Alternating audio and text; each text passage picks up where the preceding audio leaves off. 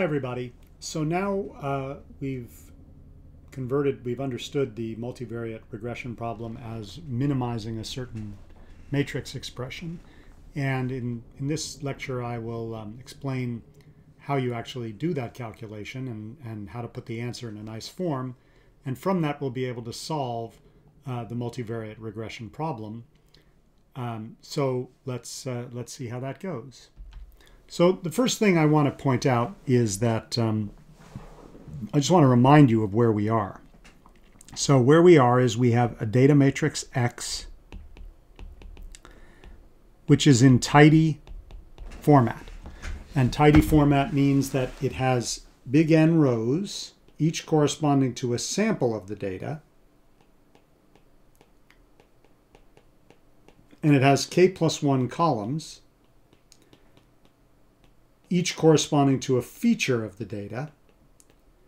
So each row is a model of car, and each column is a feature of a car, like its engine displacement or its weight or its acceleration. And the k plus first column is all ones. And that is for our trick to avoid having to deal with the intercept by making a sort of special feature which is all ones. And then we have our target data. These are, for example, the miles per gallon.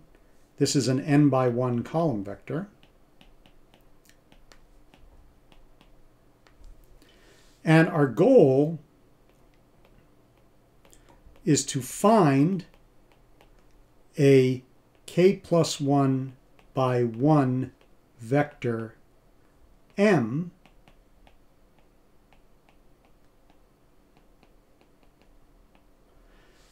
and with the goal of so that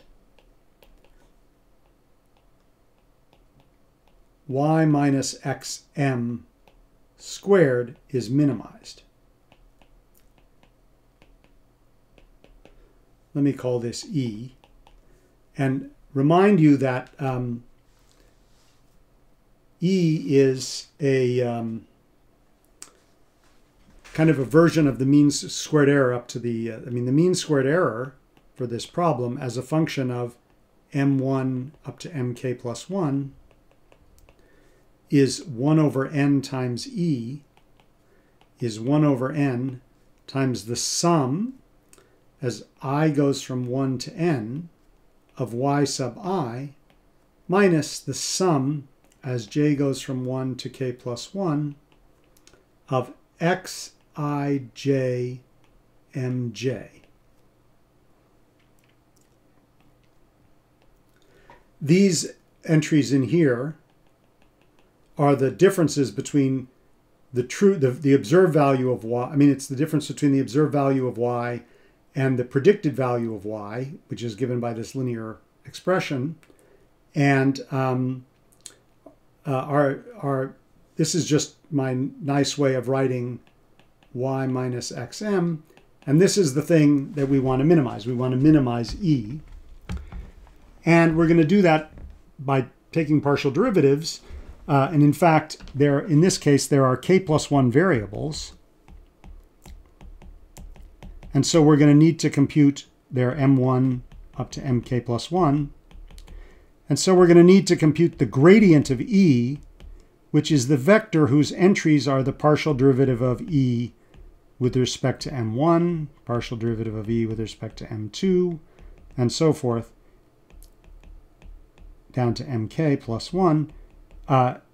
This is the higher dimensional version of the gradient that you've seen in multivariable calculus, where you would take maybe just the derivative with respect to x, y, and z. But here we have k+1 variables, so we take the derivative with respect to all of those. And that's what we're going to want to set equal to 0 to find our maximum value for m1 up to, to find our minimum value for E and the values for x, for m that give us the best approximation. Let me just remind you of two formulas. If A is a matrix whose entries are Aij and it has, let's say, R by S. It's an R by S matrix. And B is a matrix whose entries are Bij, and it's an S by T matrix. Then C is an R by T matrix, and the formula that gives the entry, Cij, is the sum as K goes from 1 to S of A, I, K, B, K, J. So there are S columns in A and S rows in B, so these indices make sense, and that's how you do matrix multiplication. It's just good to have this formula at hand. And the other thing I wanted to remind everybody about is the transpose of a matrix. If A is the matrix Aij, then A transpose is the matrix whose entries are Aji, and it's an S by R matrix. And it's obtained by switching the rows and columns of a matrix. So if in the two-dimensional case, if A is 1, 2, 3, 4, A transpose is 1, 3, 2, 4, which is obtained by flipping the rows and the columns of the matrix. And it reverses the numbers of dimensions. Okay, with all of that prep work, we are ready to dive into this calculation. And rather than write everything out, I'm going to rely on the notes that I have posted on the web. And here's the formula that's we're going to try to derive. There's a typo here, I should point out. This should be mk plus 1 here. So the gradient, which are the derivatives, remember that E is y minus xm squared. We have a nice formula for it. It's minus 2 times x transpose y minus x transpose xm. And it's good to check to make sure that this makes sense. Remember that x is n by k plus 1, y is n by 1, and m is k plus 1 by 1. And if you use these dimensions and you think about this calculation, you'll find out that this does in fact give a k plus 1 by 1 matrix, which is good because the left-hand side is a k plus 1 by 1 matrix. And once we have this formula, then we'll be able to set it equal to 0 to find the best m. So how do we do this calculation? Well, we start here with the formula for E. And this is the same formula, I believe, that I wrote here. And this is what we need to take the derivative of with respect to each of the different m's. So we're going to take the derivative of it with respect to mt, where here t is just some choice. It could be anywhere between, t is between 1 and k plus 1. And we're going to go ahead and take this derivative. And to do that, we use the chain rule. And so look at, first of all, we move the derivative inside the sum. We get a 2 coming down, so it's going to, each of these, let's look at this term here, just the inner term. The derivative of that is going to be 2 times yj minus the sum from 1 to k plus 1, xjs ms. Then, because of the chain rule, we have to take out the derivative of the inner part here with respect to m sub t. And the only place that that is going to happen is if we look at this sum, and the coefficient of m sub t is xjt, and all the other m's are their derivatives are 0. So we're going to end up pulling out a coefficient minus xjt. And that's what we have done here. We've pulled out the minus sign, the 2 which comes from the square, and the xjt which comes from the chain rule. That's the whole calculus part of this. The rest of it is just summation and some linear algebra. So the first thing we do is we move the xj into the sum. So we distribute the xj across both terms.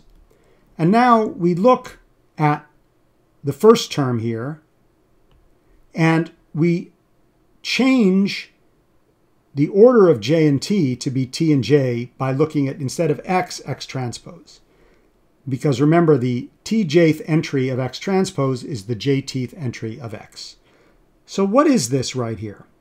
Well, the sum of x transpose tj yj, remember that t is fixed, so here's your x transpose, here's the tth row, x t1, x t2, and so forth. And here you have y1 down to yn. And so basically what you have here is the dot product of the tth row of the matrix x transpose with the column vector y. And that's what I've written here using the abbreviated notation x transpose t colon for the tth row of x transpose. And I've chosen that notation because, as we'll see in the lab, that's kind of a Python computer language way of expressing it. And so it's a nice way to keep track of it. We do the same thing in the second term. You see here we have xjt, xjs, but we replace this x by x transpose, and then we can switch the indices. And now we have xtj, xjs. We now reverse the order of summation so that the j sum comes first. And now this term right here is the matrix product that we looked at here. So this is the tth entry of the product of the matrices xt and x. And that's what I've written here, the tth entry of the matrix product x transpose x. And now we again have the tth row of this matrix times the column vector m. So this sum here can be simplified as the tth row of the matrix x transpose x times the column vector m. So what we've shown is that the tth entry of the gradient of E is this formula. And if you stack up the different rows of x transpose and of x transpose x, then you would end up with the formula that I've given up above, because what we're saying here is that the first row of the gradient is the first row of x times y plus the first row of x transpose x times m. And the second entry here is the second row of x transpose times y and the second row of x transpose x times m. And that's exactly what this formula says. So in fact, as I mentioned here in the notes, if you stack these up for the different rows, you get the formula that we were trying to prove. So we have a nice formula for the gradient of the error that we're trying to calculate. And now, if we use this and we have the gradient of E is minus 2 x transpose y minus x transpose xm, and we want to set that equal to 0, we get a very nice matrix equation. We can forget about the minus 2, and we can write this as x transpose xm equals x transpose y. And remember that m is the unknowns. This is a constant vector of size k plus 1 by 1. And this is a k plus 1 by k plus 1 matrix. And this is a k plus 1 by 1 vector. And so if we introduce the notation D for the matrix X transpose X, which is k plus 1 by k plus 1, we can actually write that our solution M is D inverse X transpose Y. And so we have solved, in a sense, I mean, not in a sense, this assumes here that D is invertible. And we'll have to look a little bit more closely as to what that condition means, but let's assume it for now. Assume that D is an invertible matrix. And what about the error term that we were trying to minimize? Well, remember that the formula we were using is that Y, the predicted values of Y, is our X times M, because our error was the norm of Y minus XM squared, which is the difference between the predicted, well, between the Y, which are observed, minus the predicted. This is the thing that we were trying to minimize. And if we use our formula for M, we also get a nice formula for the predicted values. Namely, it's X D inverse X transpose Y. So just to maybe relate this back to the two-dimensional picture, if you have the points that you're trying to fit the line to in the two-dimensional thing, and you have the line that you find, the line of best fit, which let's say goes like this, then the M and B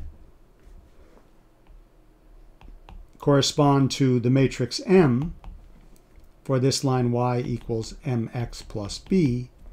And for each x here, you have the point that actually lies on the line.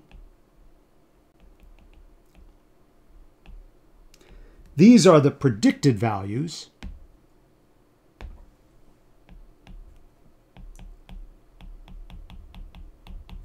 And those predicted values are the ones which are given by the formula X D inverse X transpose Y. I mean, let's see, what is the dimension of this thing? Maybe that would help to clarify it. This is a n by 1.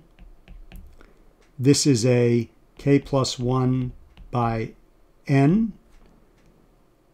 K plus 1 by k plus 1. N by k plus 1.